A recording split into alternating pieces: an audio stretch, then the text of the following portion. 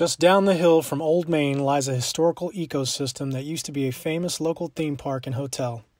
Now the Meadows Center for Water and the Environment still brings generations to work and visit today, as employee Christopher Crane explains.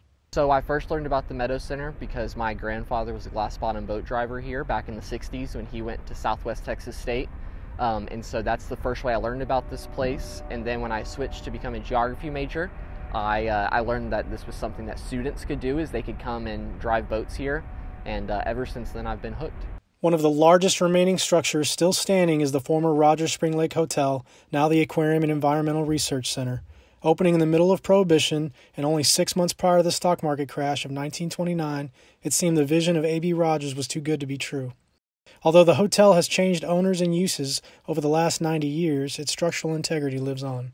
I mean, I really think the most interesting thing about it is that it was built in 1929 and it's still here. And that can't be said for a lot of the things that are around campus and a lot of the things that even were on this property before.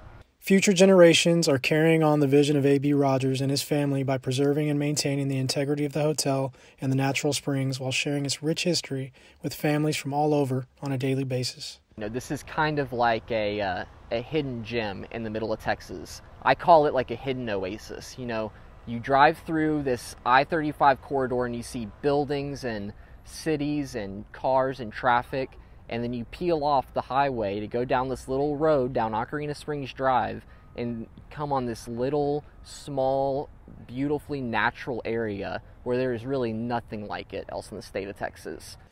For the Bobcat Report, I'm Robert Bodine.